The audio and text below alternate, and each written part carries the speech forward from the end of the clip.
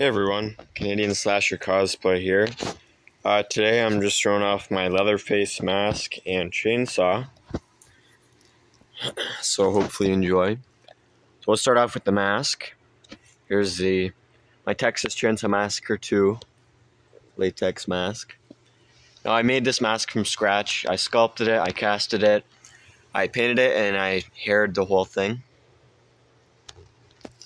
So we'll get a closer look at that. I made the mask as accurate as possible. It's pretty accurate to the film, if not identical. I tried to get all of the texture correct using screen photos and screen captures. So I tried to get the texture, I tried to get the shine of it. So that's why some textures may be more matte or more glossy, more satin. It just depends on which face or which part. I haired this hair that I glued there. And I did the backing for it. I haired the entire thing. This is hair that I got from a party store, and it was fairly high quality. I paid a good bit for it. And then I washed it out and used some chemicals and whatnot to make it really smooth and realistic. And I'll show the inside of the mask. See, it's all red and glossy and all gross.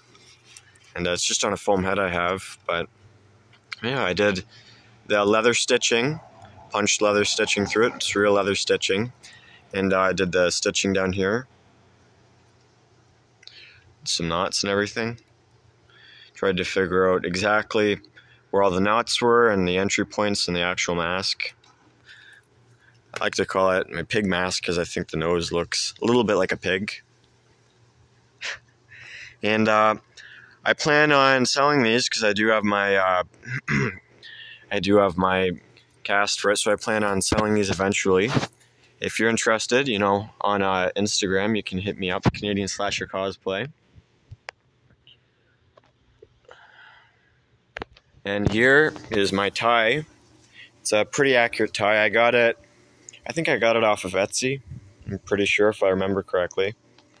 And it's a tie. It's identical to the movie pretty much. Works well. I paid maybe $20 to $30 for it. It's one of the Magnolia ties and came here in 2 to 3 weeks. And these are my gloves. They're just regular leather gloves that I have. And here's the main piece, the chainsaw.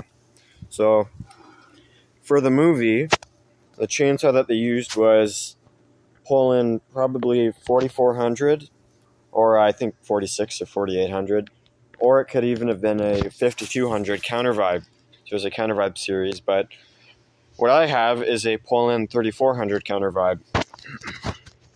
But they look pretty much identical.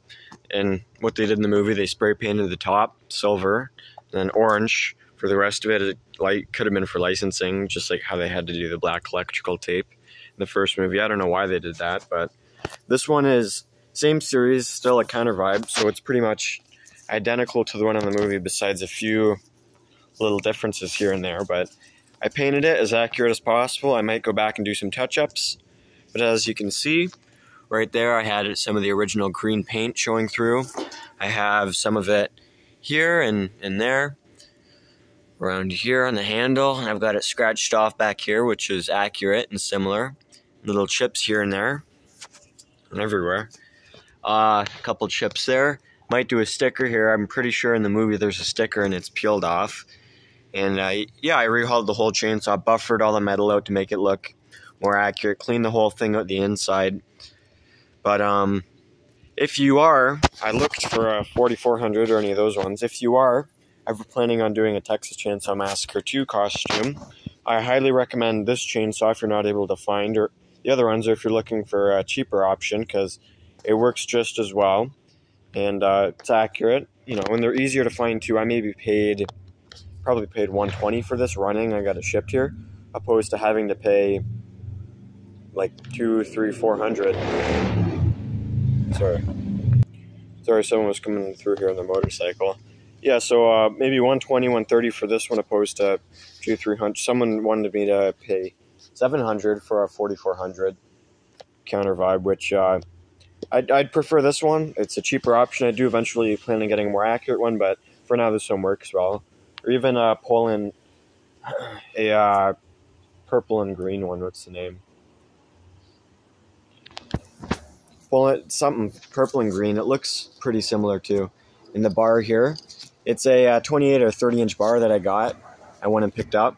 I painted it to be accurate to the film. So it's got the paint sanded and scratched off here. It's got the silver sprocket tip. On the other side, I'm pretty sure I watched whoever owns the saw now. I looked at the video, and there are these notches here, and that might be from Lefty and Leatherface's fight in the end of the movie.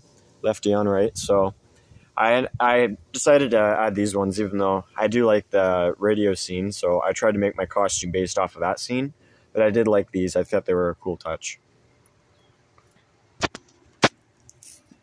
And yeah, that's pretty much my mask and my chainsaw and the tie. I'm going to be I might have already, or I'm going to be posting my whole costume runaround, but so far this is what I have.